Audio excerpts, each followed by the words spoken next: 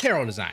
Maybe in specific like streetwear, like graphic tee ideas. However, I wanted to spend some time today and just gear you guys some really cool fun effects and techniques that can give texture and love to your next apparel project. Given I'm like now in charge of apparel at my company, I'm not fully tapped in. So I wanted to, of course, educate myself at the same time you guys. So let's just hop into it. Just before we start, by the way, don't forget to check out the first link in the description down below to check out my everything pack. 26 custom-made products made just for you guys as designers and artists. The cool part is, of course, we have an awesome Discord community you guys can also just check out, vibe with, learn from, and just like get some critiques, all that good stuff. But it is just a single purchase, and for the rest of your entire life, you will get any product that I release free, no matter what the price is, emailed directly to you guys. Join the other 7,100 and something plus people, and I hope you enjoy it. So first thing is first is creating these half-tone photographics you see on Pinterest everywhere on these t-shirts. Of course, to start this thing off, you're gonna need a photo, probably something that has a little bit of energy to it, or like that's iconic or bold or just cool, etc. Then you want to go ahead and press W on your keyboard to bring up the quick selection tool in order to actually use the option up top called select subject. Once you press select subject, it'll probably select the most in focus object in the frame. Usually it's like the person or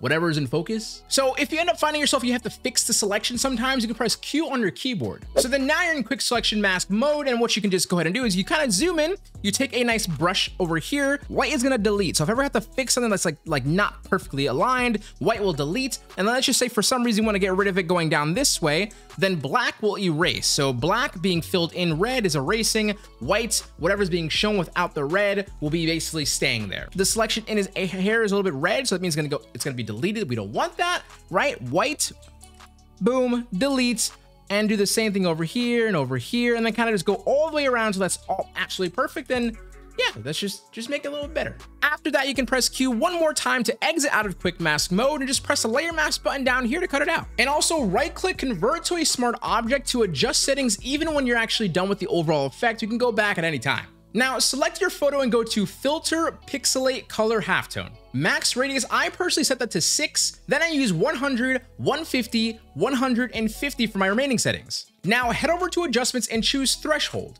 And of course, adjust it left and right until you find something that you like. You should be looking for like a balance of like light and shadows, so that way it doesn't feel like one's too overpowering over the other. After all that, you're gonna wanna select both your layers, your adjustment layer and your photo layer. You could do so by actually holding control on your keyboard after selecting your first layer. Then press Ctrl J to duplicate those layers and then convert it into a smart object to merge the layers together. Then you can just hide your other layers for now because you'll probably never use them again, but just in case, you know. Now with the merged layer finally selected, you wanna go to select, color range, and this is where we're actually going to adjust what the design will look like on the t-shirt. If the design is going to go on a light colored t-shirt, choose the drop down highlights, and if it's going on a dark t-shirt, choose shadows and adjust the bottom image so you have a balance again of both the highlights and shadows. Don't overthink this too much, just give it a shot. Press OK, and then once you've done that, you can activate and select the layer mask once again, and once you probably do, you'll probably see your image disappears. And it's okay, just press Ctrl I on the layer mask to invert the selection, and it'll pop back up. And just for the record, the reason why you ended up doing that is because this actual image no longer now has the white under the tone, right? So now, if you kind of put a color underneath, let's just say it's the color of a t-shirt, something like this, probably more.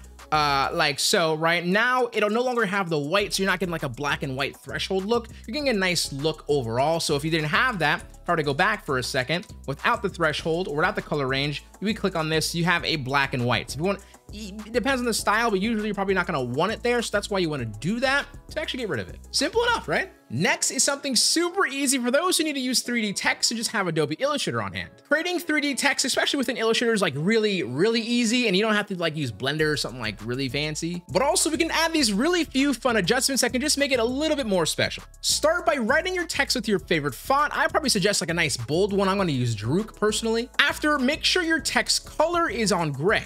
That way you can actually see the 3D extruding. Go to Effect, 3D Materials, 3D Classic, and select Extrude and Bevel Classic. I just don't use a new one, okay? Then of course you want to rotate your text until you find something that you love. I usually try to like give it a little bit of a tilt on the right or left and then just like move it up or down very basically. However though, do not forget to add extrude depth and go from around where it says 50 on default to anywhere at least 150 plus. Once you're done, you can go to Effect, Warp, and Arc. This is where you can play with almost like every single one of these settings to get a different look for your 3D text before you would call it done. Whether if it's arc, bulge, whatever it is, move your settings left and right, and you just So you get something pretty cool. Afterwards, when you're done having fun manipulating your text, you want to, of course, select the entire text itself, then go to Object, Expand Appearance. And then just like that, I'd probably start off with selecting the actual front-facing text, and I'm going to make it whatever color I want. Then I'm going to go ahead and select the actual back extrude 3D portion of this text, and I'm going to go to Select, Same, and then Fill Color. That way it selects all the same colors, and it'll just make this black. But just like that, we're done. That's literally it. If you ask yourself, could you do this in Photoshop?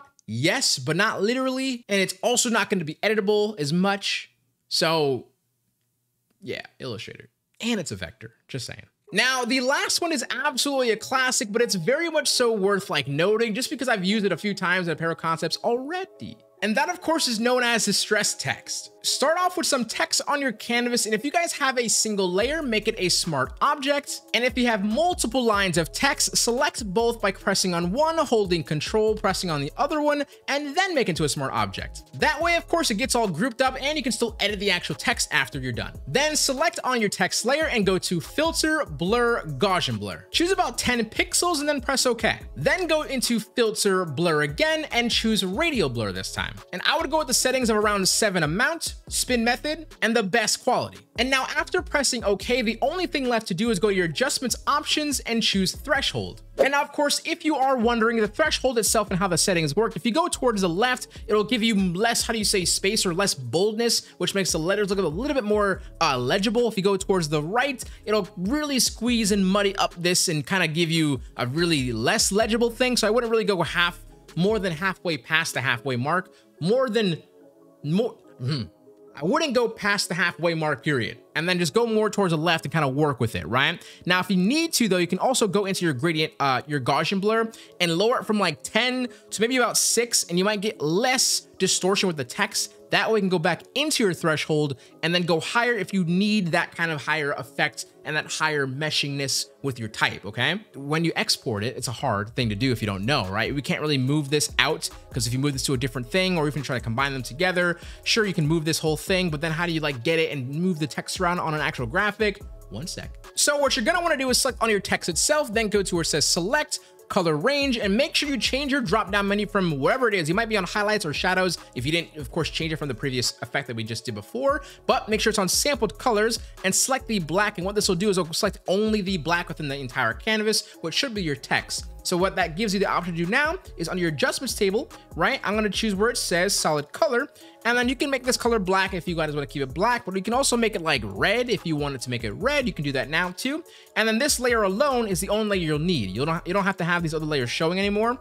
It's just this layer, and then you can kind of just do whatever you want with it now. So you can change the color, rotate it, add some layer styles to it if you guys want to, and all that good stuff. And of course, it makes it also transparent, which is really good because you can go back over here, right? And just kind of add these two things together if you guys wanted to, right? So that's it. So with that, that is the basic little fun things you can do with like apparel-esque effects and such. There's plenty more. And you can let me know if you want to see some more, but it's entirely up to you. So you can just leave a like and all that good stuff. However, I hope you guys learned something, you guys had some fun, and you guys can also go make your own t-shirts. And if you guys do, let me know. Show me on Instagram, Twitter, whatever, at SesoHQ if you guys want to. And is that it? I think that's it. Yeah, I'm gone. SesoHQ out. Remember, you gotta keep smiling, stay positive, and stay freaking productive, guys. Later, much love, peace. And wildly enough, I got this entire video while having an ACL, what is it called? Reconstruction surgery. I'm crazy. I'm cracked. I'm in pain, but I'm good. I'll see you guys later.